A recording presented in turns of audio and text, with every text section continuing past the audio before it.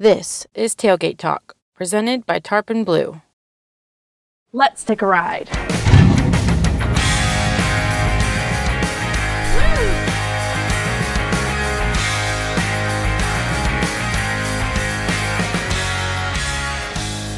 In this series, we're going to show you everything Texas and its surrounding southern states has to offer, right here from our very own tailgate.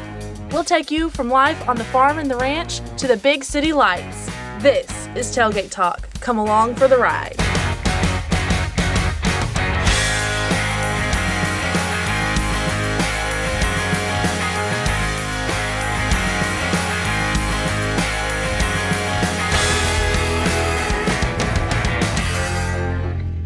Hello everybody, welcome to Tailgate Talk. This is Joey Van Hecky, I'm Dean Wallace, and we are here in God's country, Hondo, Texas, with Will and Les at Primo Processing.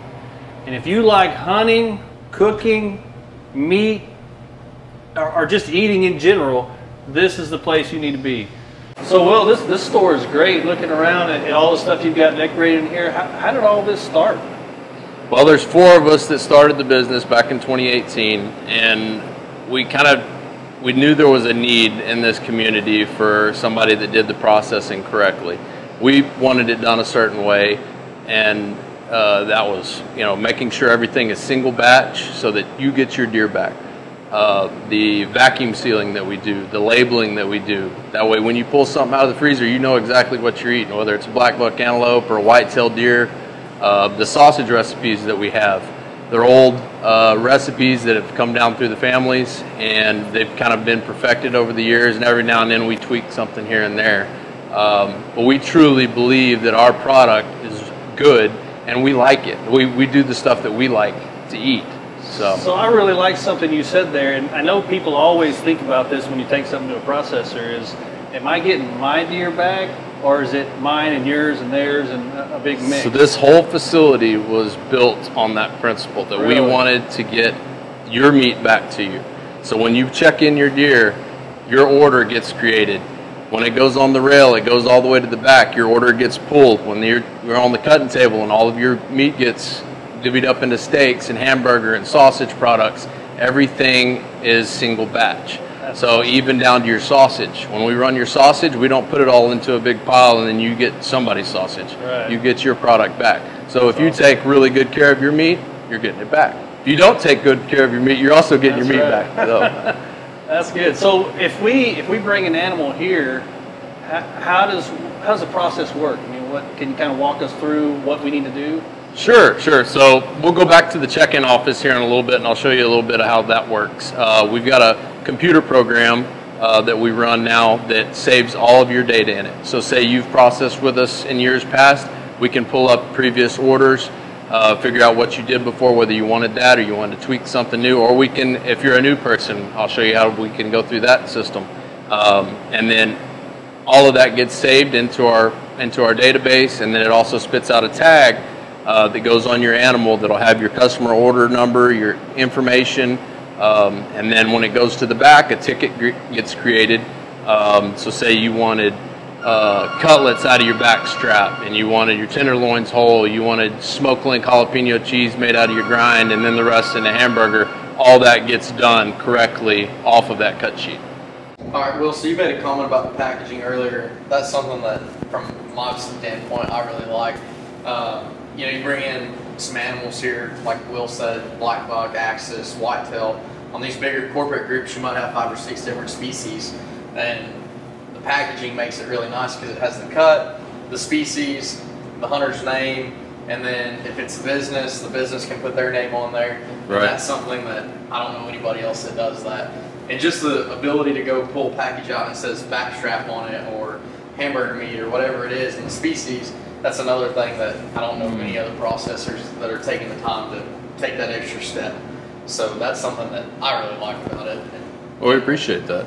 I agree completely. I mean, that was one of the big things that we started with this deal, is we wanted the packaging to look really good. And so when you pull something out of the freezer, you know exactly what it is. And then, it even brings back memories, like, oh man, this was on that hunt with so-and-so, because there's their logo or whatever. And then also for the businesses, it's advertising, because it's on the packaging. technically it's a write-off. So a lot of them, take advantage of that. Stay on people's mind, right? So you can throw your logo on there, give it as Christmas presents, or you can put your family name on there, whatever you want. Right. Like, I know that's something that I've done personally is take, like summer sausage or dried sausage and put together little baskets before the holidays, and you can go out and give that to your customers, and it's not a lot, but I mean it's something they appreciate, they remember, and absolutely it's something different. I'll remember that around Christmas. Exactly. Just another quick question, Will. What about, like, from when y'all started? I know you said y'all started in a barn, basically. Yeah. What was the goal then? So back then, there was a group of us, a big group of us that got together, and we made sausage every year. And me and Josh kind of came into the Fawn, Gillum, and there were several other families that were together, and they would all make deer sausage around this time of the year. And that got carried over to, hey, why don't we start up a processing company that we can make sure that we do everything the right way, single batch everything. We'll make sure we'll do vacuum sealing, because everybody vacuum seals these days. But a few years ago, you were still getting a lot of processing orders in paper bags, right? Well, if you don't use it within a month or two, it's freezer burn. It's bad. Our stuff, because it's vacuum sealed, high quality, it'll last 3 or 4 years. So I'm still eating stuff out of my freezer from like 3 years ago. And you don't just make things that people bring in, right? You do some custom work and have we do out here in the front for sale. Yes, sir. And we do domestic kill, so we do some hogs and some beef through the off season. So October through February, that's deer season. So we're very busy with that. But during the off season, we do custom slaughter. And we don't do a ton of it, but we do try to do about 3 a day.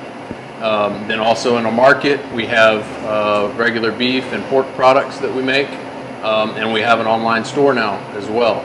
So any of the products that you see up here, you can go on to primoprocessing.com and have it delivered to your door.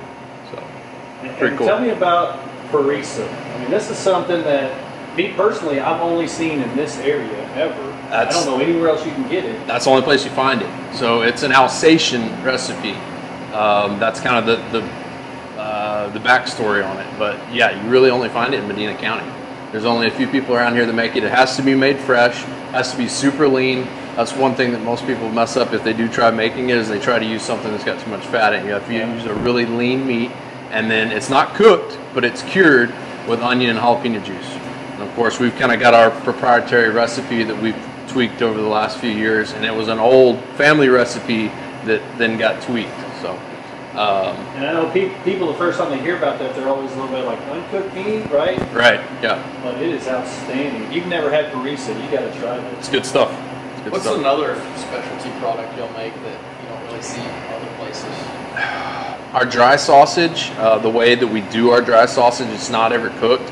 So it's air dried and then smoked and then dehydrated basically. That's a product that was an old family recipe. Most of the rest of our products are probably ones that you see in most processors. Your jerky, your summer sausage, your smoked link. Parisa is kind of the one thing that you don't find anywhere else, I guess, around here. The rattler. That's something. The rattler. That's kind of, yeah, so I think that was a Josh brainchild probably, but basically what it is you take part of a back strap, fillet it down the middle, cream cheese, seasoning, and then wrapped in bacon. And they're pretty fantastic. I should not have come here hungry, I can tell you that. We've actually got some products out there on the grill we're going to go try here in a minute. Oh, that's great. All right, well, let's go check it out. Cool. So after the order gets created, so this is for hamburger, for beef, so all these labels get pre-generated for them depending on how much they weigh in on the front, so that all that stays together.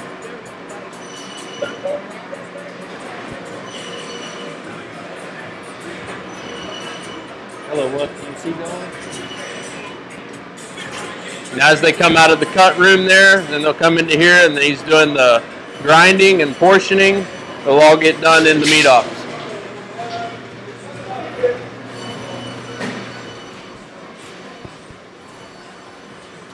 This is the seasoning room. So we've got one guy that back here, and this is all he does is he mixes seasoning. So that's his one and only job. When these orders come through, he knows I need to make this much smoke link, jalapeno cheese, I need to make this much pan sausage, and they're all different ingredients. And we try to keep all this stuff very fresh. Obviously, we go through a ton of it, so it's easy for us to keep it fresh. This is the secret stuff right yeah, here. so this is a cooker right here. This is some snack sticks that we have going on right now. So this is a vacuum sealer that we use. We've got one over there and one over here. Say hi, David. This is our main man right here. He's the seasoning champion. He knows every secret that Primo has for seasoning. That looks awesome. So these are orders that are already done. And you can see on the outside has the person's name. This is a beef order. And then inside, the New York strips.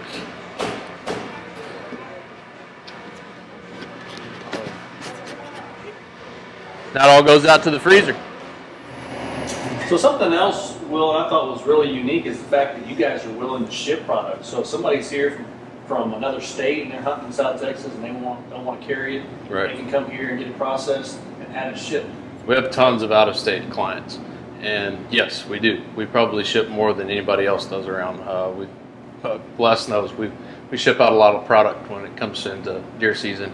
Our boxes that we use are very tight cell foam boxes, and then we typically ship with ice packs on top of it, second day air, and pretty much can go anywhere in the country with it. So if we decide we want to have some of that parisa for our Christmas party, we can do that. Yeah, all right. It's best fresh, but we can freeze it and send it to you. Yeah, awesome. For sure. And then also on our online store, we've got all of our dry products. You buy $50 or more, those ship free. There's some assortment boxes on there that also have free shipping.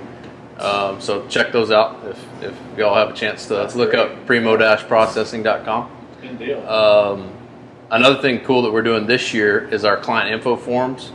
So we've got a QR code right there that you can scan with your phone. So if you're bringing an animal into us, you can actually pull it up on your phone. You can enter all the data in there, and then boom, it goes right into our system. Making it easy for everybody. Yeah. I have a little trouble with the technology stuff, but we're working through that. So good.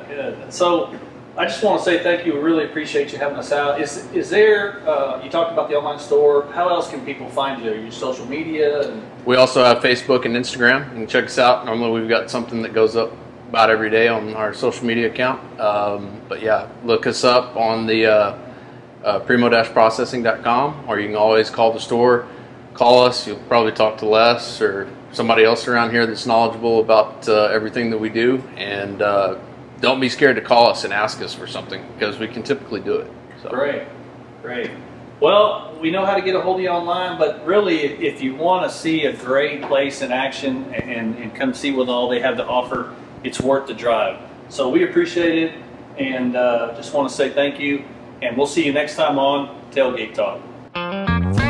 Thanks for tuning in today, and thank you to our guests for sharing their story. Be sure to follow us on Facebook and Instagram, and subscribe to our YouTube channel. We'll see you next time on Tailgate Talk. We'll tell you things